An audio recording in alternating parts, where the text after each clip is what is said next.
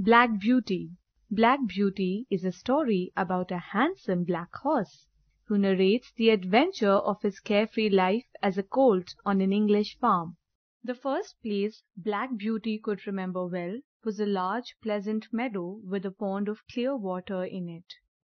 Some shady trees leaned over it, and water lilies grew at the deep end.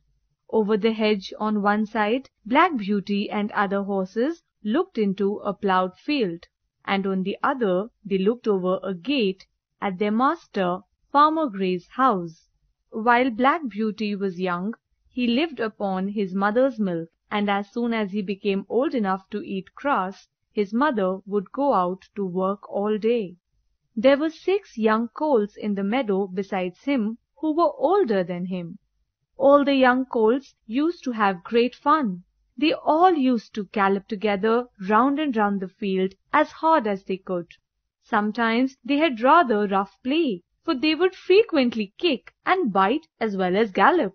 One day, when there was a good deal of kicking, Black Beauty's mother called him to meet her and told him that the colts who lived there were very good colts but were cart horse colts. Hence, they hadn't learned manners.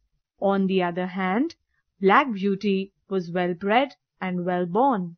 His mother told him that his father had a great name in those parts, and his grandfather had won the cup for 2 years at Newmarket races. Also, his grandmother had the sweetest temper of all the horses. Black Beauty's mother hoped that he would grow to be gentle and good, would never kick or bite even in play. Black Beauty never forgot his mother's advice. She was a wise old horse, and her name was Duchess, but was often called Pet by the master. The horse's master was a kind man. He gave them food, good lodging, and kind words. All the horses were very fond of him, and Black Beauty's mother loved him very much. The master lovingly addressed Black Beauty as Darky because of his dull black color.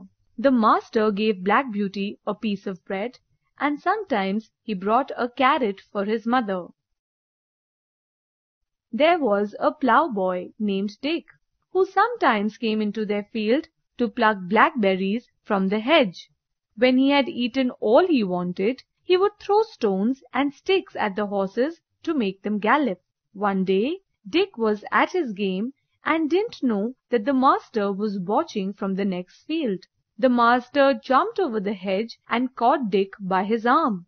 He told Dick that this was not the first time, nor second, but it should be the last. He asked him to take his money and leave. Dick was never seen on the farm again. When Black Beauty was 4 years old, his second owner, Squire Gordon, came to see him. He examined Black Beauty well, and in the end said, "When he has been well broken in, he will do very well." Since everyone might not know what breaking in is, Black Beauty explained that it meant to teach a horse to wear a saddle and bridle, to carry on his back a man, a woman, or a child.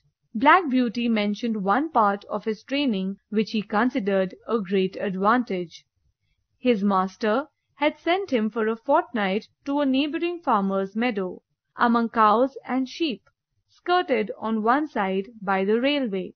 There Black Beauty witnessed for the first time a train passing by with a rush and clatter, and he galloped to the further side of the meadow in fear and astonishment, seeing the cows eating quietly.